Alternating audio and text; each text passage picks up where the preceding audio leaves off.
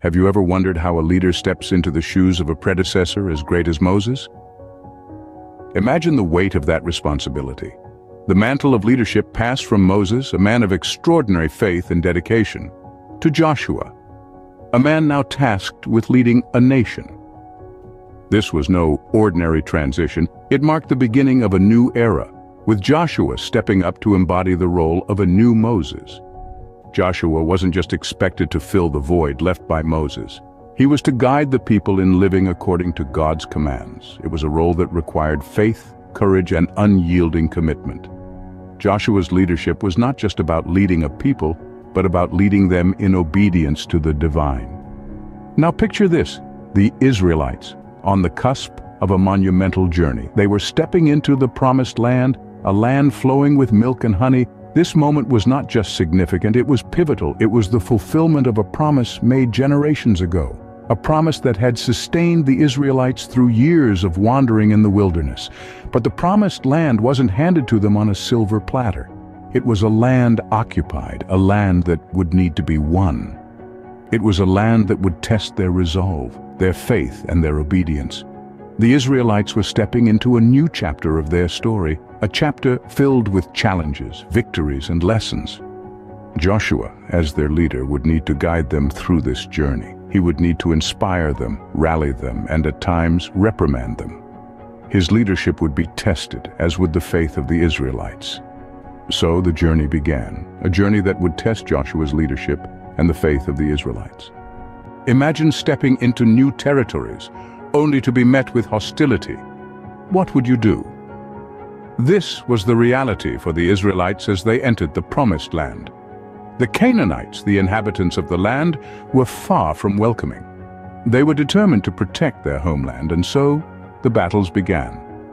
The Israelites, under Joshua's leadership, faced numerous encounters with this hostile force. Yet, every encounter was an opportunity for them to demonstrate their faith and obedience to God's commands. Victories didn't just fall into their laps. They were hard-fought, strategic, and at times miraculous. Take the Battle of Jericho, for instance. The Israelites marched around the city for 7 days, and on the 7th day, with a great shout and the blast of trumpets, the walls of Jericho fell flat. Now, that's not your typical military strategy, is it? Yet, it was the faith and obedience of the Israelites that led to this miraculous victory. But not all encounters ended in battles. The story of the Gibeonites is a prime example of this. The Gibeonites, a Canaanite people, cleverly deceived the Israelites into making a peace treaty with them. They recognized the power of the Israelites' God and chose alliance over annihilation. This was a strategic move that ensured their survival. And then there were the other Canaanite kings who formed alliances against Israel, a common strategy in times of war. Yet even against this united front, the Israelites emerged victorious. Each victory, each alliance was a testament to their faith, to their determination. But the path to victory wasn't without its shadows. How do we grapple with the violence that marked this journey?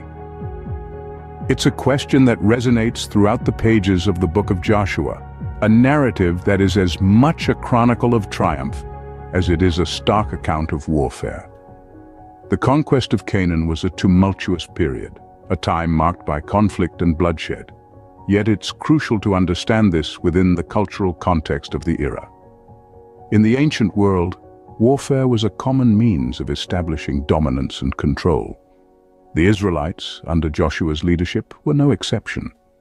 They engaged in battles, not out of a lust for power or territorial gain, but as a way to secure their survival and establish a homeland promised to them by God.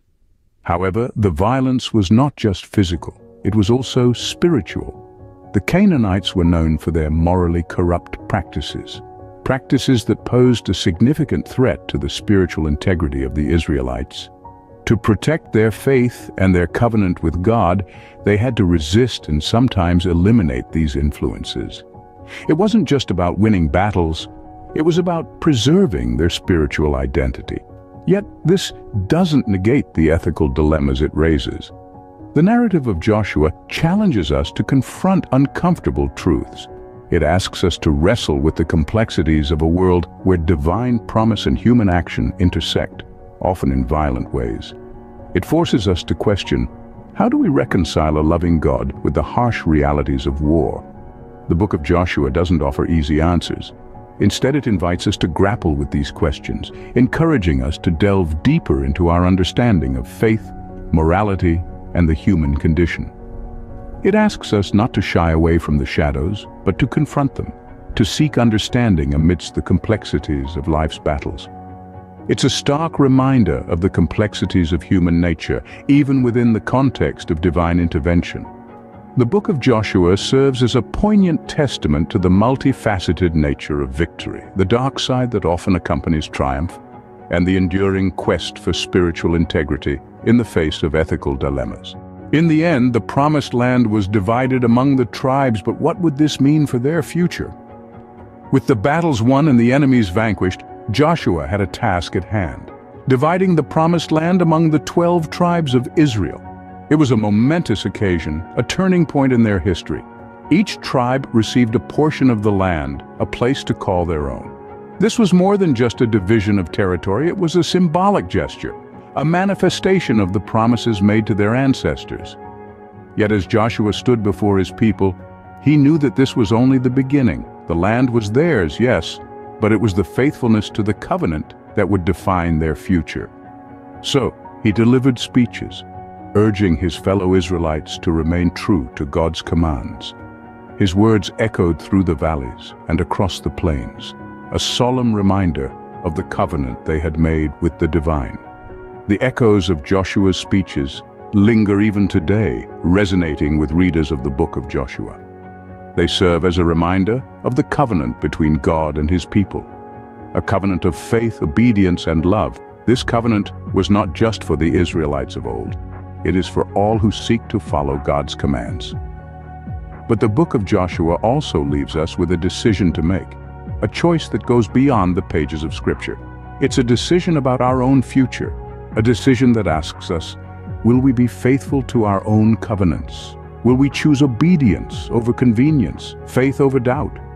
These aren't easy questions, nor are they meant to be. They challenge us, push us to examine our own lives, our own choices. They invite us to step into the shoes of the Israelites, to stand at the crossroads of decision just as they did so many millennia ago. The book of Joshua leaves us with a question of faith, of obedience, and of the choices that shape our destiny. And as we ponder these questions, we realize that the book of Joshua isn't just a story of a people and their land. It's a story about us, about our journey, and about the decisions that shape our destiny.